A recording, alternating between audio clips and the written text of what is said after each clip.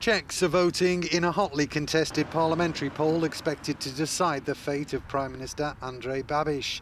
The billionaire-turned-politician is seeking a second four-year term in the face of a strong challenge from the centre-right opposition. In addition to trying to shake off criticism that he mismanaged the pandemic, Babiš has also been dogged by allegations over his business dealings, recently revealed in the Pandora Papers. He's accused of using a convoluted scheme to buy a €19 million property in the south of France. He denies any wrongdoing. Despite those difficulties, polls leading up to the vote suggest the populist leader's ANO party is ahead of the centre-right Spolu coalition.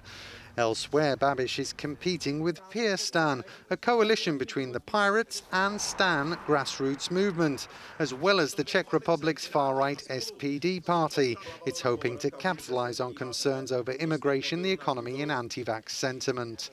Backed recently by Hungary's PM, Viktor Orban, Babiš's future could ultimately be decided by ailing President Miloš Zeman. Said to be in extremely poor health, he's already declared his intention to vote for ANO and nominate the leader of the largest party.